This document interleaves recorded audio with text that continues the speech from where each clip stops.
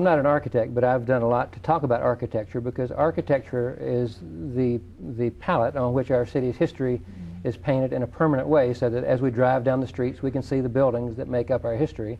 And that's how I got interested years ago in writing a book about Jacksonville's history, and I guess the book that I'm best known for is Jacksonville's Architectural Heritage. We started out, the Landmarks Commission of Jacksonville, to write a pamphlet, and some 12 years later I had written this 400-page book on Jacksonville's architecture with the collaboration of hundreds of community citizens.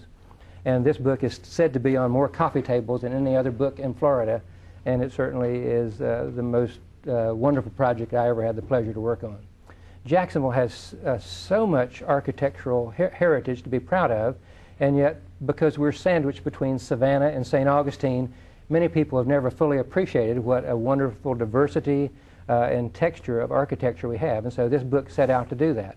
There are many buildings that are chronicled in the book that are now gone, such as the old City Hall that Clutho did. When this building was torn down in the 1960s to build the new Hayden Burns Library, people thought it was old-fashioned and out of fashion and no longer served a purpose. But if we had this building back today, it would be one of Jacksonville's most treasured landmarks. And other buildings that have been torn down, such as the old Windsor Hotel facing on Hemming Park, was rebuilt after the fire, as was the county courthouse. These buildings have been torn down needlessly in some cases, because if these were still there today, they would be essentially the most valuable part of our skyline. But they're gone, making it all the more important to preserve those buildings that we still have. And every time I drive down the streets and see another historic building needlessly come down that could have been saved, it just makes me want to work even harder to wake our city up to saving not just individual buildings, but neighborhoods and streets and blocks that make up the fabric of our life that gives Jacksonville a texture unlike any other city. Although buildings have been torn down, many, many buildings have been saved, and I'd like to celebrate some of those. These are buildings featured in the book Jacksonville's Architectural Heritage, and that the Jacksonville Historical Society has played some role in saving over the years.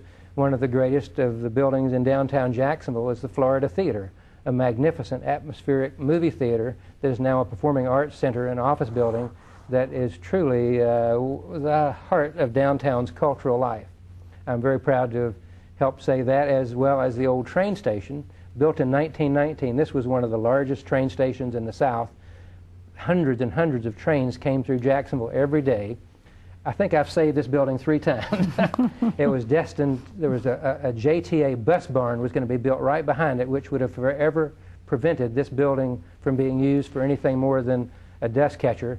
And we prevented that from happening, and then staged a big party back in the early 1980s called the Station Celebration, where the city rallied and celebrated this building, and it later was purchased by private owners and turned into the city's convention center, a wonderful part of Jacksonville's landmark.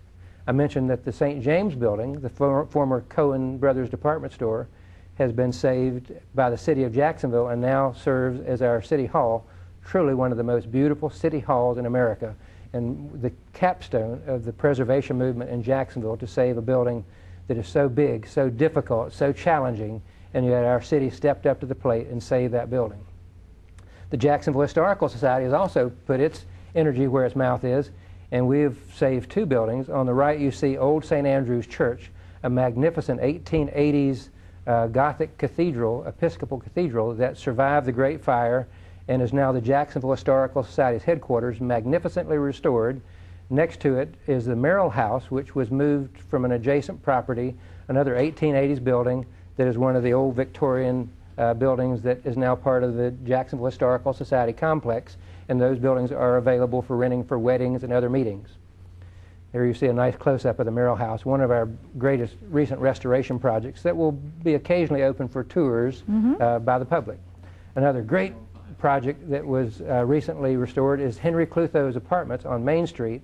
This very wonderful abstract building was terribly burned. It almost totally gutted back about 20 years ago, and through the efforts of Springfield Preservation and Fresh Ministries, this dilapidated building was now beautifully restored into the Clutho apartments and is one of the glistening jewels on Main Street in Jacksonville. Other buildings that have been are capable of being restored are the Trio on the corner of Laura and Forsyth Street, the Barnett Bank building. It's been empty for a long time. the old silent movie studios in Arlington, and the Hayden Burns Library, which took the place of the old City Hall that got turned down, and now in turn it is a threatened and endangered building that we hope can be saved.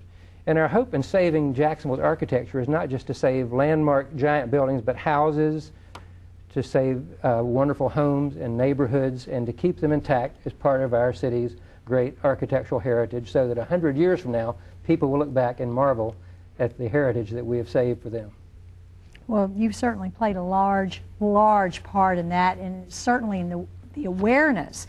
And your books make people aware every day. In fact, with Jacksonville's architectural heritage, that book, I believe, Wayne, correct me if I'm wrong, it's the best-selling local history book in history. We know that for a fact. Well, it sold over 20,000 copies and still going strong, and we've updated the book, and hopefully those who don't have it will have this as part of their library, because it does tell a story about Jacksonville through its buildings the way I think no book ever has. And all the books we've talked about today are either available from the local bookstores or from the Jacksonville Historical Society. So they're out there, or in the library. If people don't want to buy them, our public libraries keep all of them. Well, hopefully your viewers will go to our website, www.jackshistory.com, and for our there's always lots of information about Jacksonville history, what's going on in preservation efforts, and we also have an online bookstore where these books can be purchased on our internet site, www.jackshistory.com. That's right, www.jackshistory.com. And one of the things as well, pretty soon we're going to have Much Ado About Books as a major feature of our city. It is annually. This year it is May 13th. At the Downtown Hyatt Hotel. That's, oh yeah, they've moved locations this year. And of course, books are a mainstay. Local history books will be clearly center stage there. Right. And we'll have all the Historical Society's books will be on sale at Much Ado About Books, and we'll be doing some panels and presentations. And we urge your viewers to go to Much Ado About Books to celebrate the authors who are coming to this city to talk about books, as well as not just history, but all kinds of books. That's right. And I know you've been a panelist multiple years on that, and it's a great place to learn about our city's history oftentimes, and of course a lot of fun. So I encourage everybody to make that.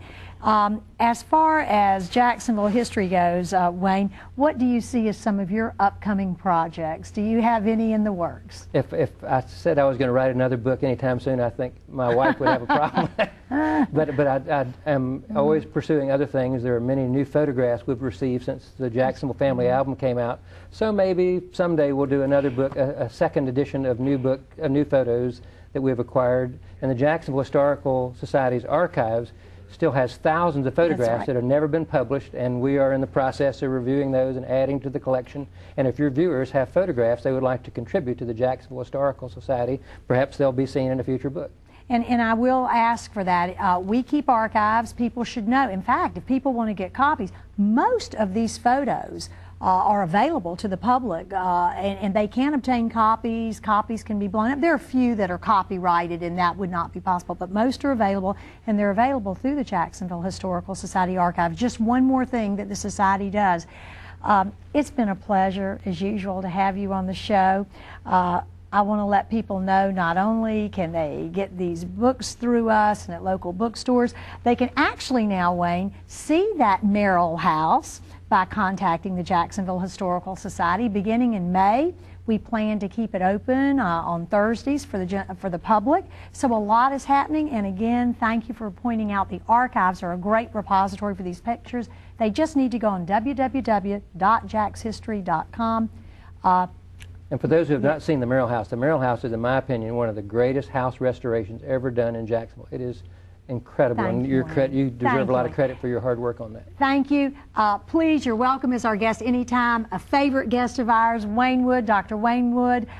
Thanks for joining us today on the Jacksonville History Show, and join us again where you learn about our city's revered history. I'm Emily Liska. Thanks for being with us. Bye for now.